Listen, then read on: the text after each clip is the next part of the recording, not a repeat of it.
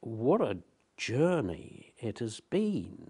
And when I started to think about it, I just thought, blimey, it was in a place called Fran Barnet, which is in North London.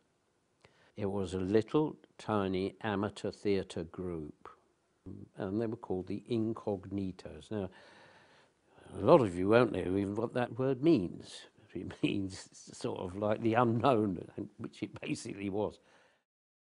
As I started in this amateur theatre, I just found for some reason that I identified with it. I was quite good at it.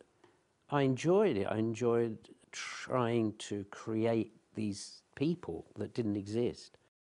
When you go back to the beginning, I found it difficult to believe that I would ever be able to achieve anything as an actor, a professional actor.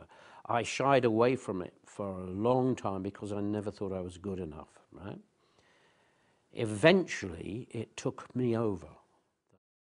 There were so many times during the course of my career that had it not been for that, that wouldn't have happened. And if that didn't happen, that wouldn't have done. Or if I had taken that course or that job or that journey, that wouldn't have happened and that wouldn't have happened. So my journey through my career was one of strange quirks of fate.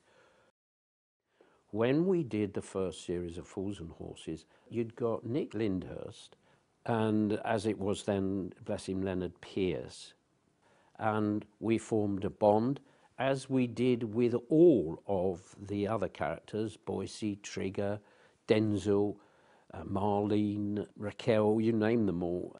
It became a family. There was a wheeler dealer, very clever, upstairs, down there for dancing, and the next minute he was as thick as two short planks. But there you go. After one of the shows, John Sullivan and I were talking, as we did. We were great mates. He knew that I was an electrician.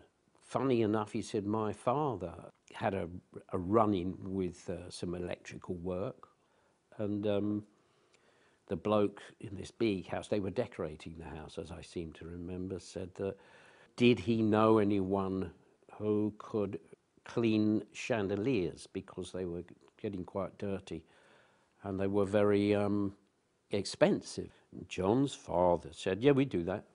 Yes, God, we do it. Yeah, we do anything. We are, in fact, specialists of that nature. So this bloke says, oh, really? I didn't know that. He's, oh, yeah, we do that all the time.